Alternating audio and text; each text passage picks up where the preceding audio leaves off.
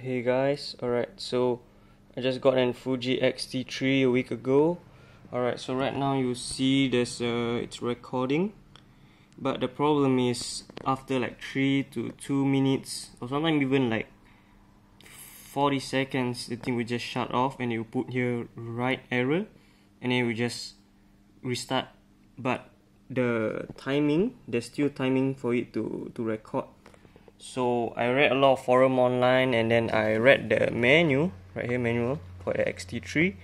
Turns out that you have to use the recommended SD card. So what happened was I bought a SanDisk, which is also 95 right here, 95, 95, and then this is also 95. But the problem is in the menu it says for at least you need at least V30, or so once I use this, it didn't get stuck, doesn't have write error. So I think you guys, if you had the same problem, you should try out switching out to the recommended SD card.